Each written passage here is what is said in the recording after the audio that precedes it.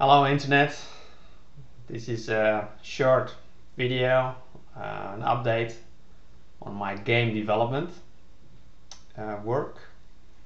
So I've always been doing vehicle simulations, so cranes, planes, automobiles, tanks, and I've always done those simulations using the Open Dynamics engine, ODE. And this video is basically about explaining how I switched over to bullet physics now. I've tried switching before, but this time it looks it's permanent. Yeah, so the first incentive for switching over to bullet was it was better able to handle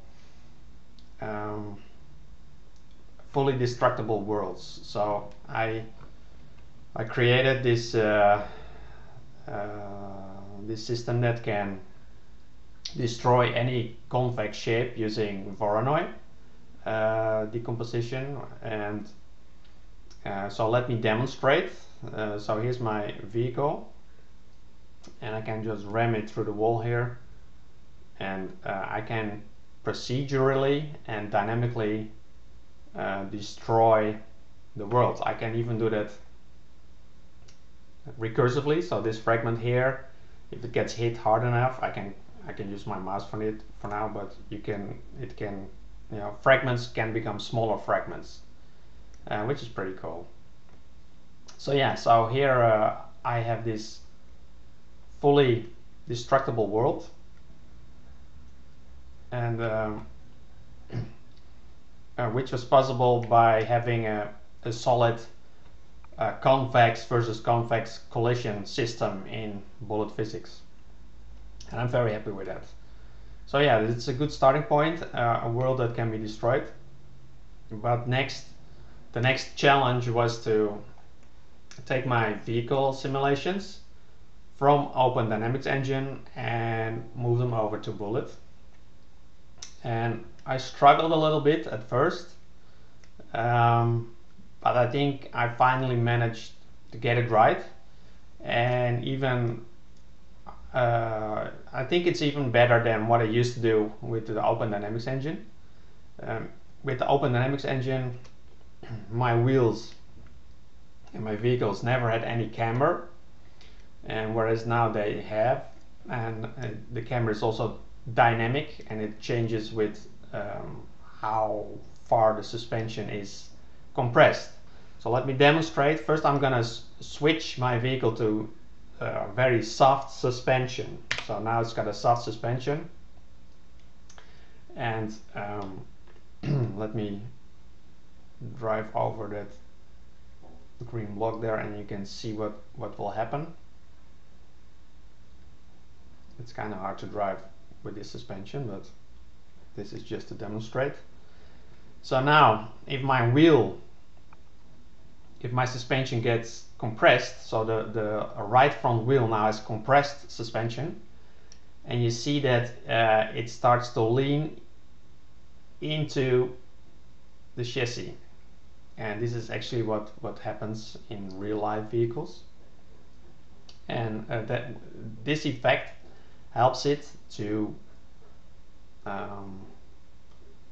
follow the road better under body roll. When the chassis is rolling during cornering, the wheels will stay level. Let me demonstrate this by getting a little speed up, and now I'm turning in. Oh, did not mean to hit that wall. Let's try again. So the body is rolling now. I should do a lower vantage point like this. Yeah.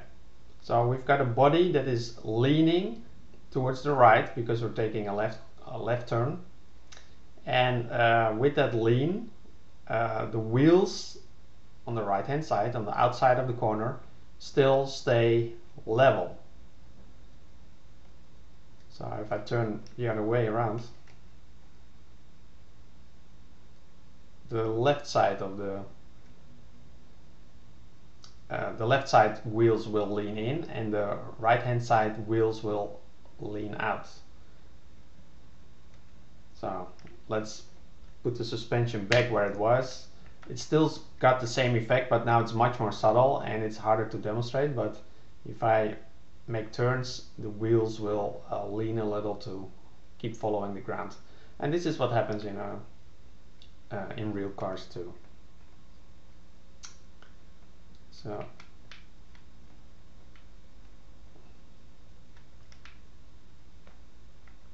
yeah, I'm pretty happy with what is possible with Bullet.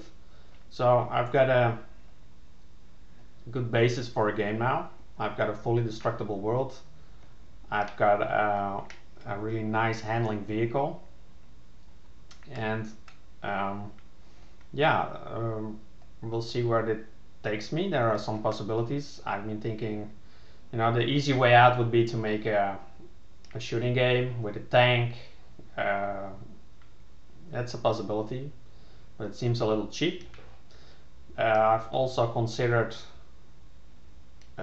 making this vehicle into a bulldozer or an excavator, and then the gameplay could be more like a simulator for doing demolition jobs with a bulldozer.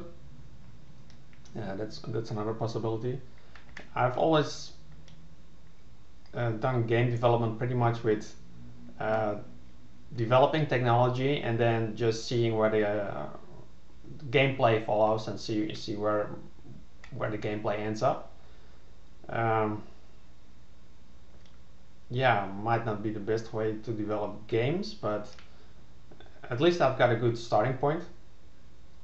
A simulation where everything is pretty dynamic, and because your average game will actually use very simplified models for vehicles, which means that even the wheels are not modeled in the physics simulation. Instead, rays will be shooting into the ground to see where they touch, and using a ray intersection the wheel is simulated.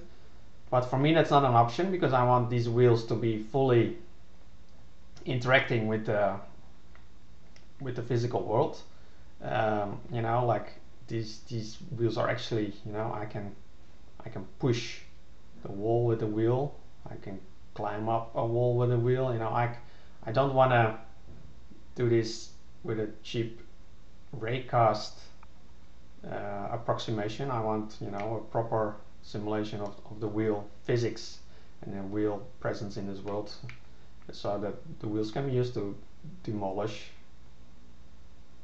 buildings.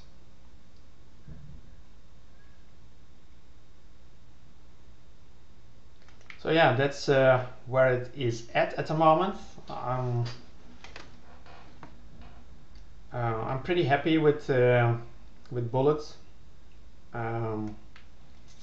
and thank you for watching, and let's see where this game ends up. Okay.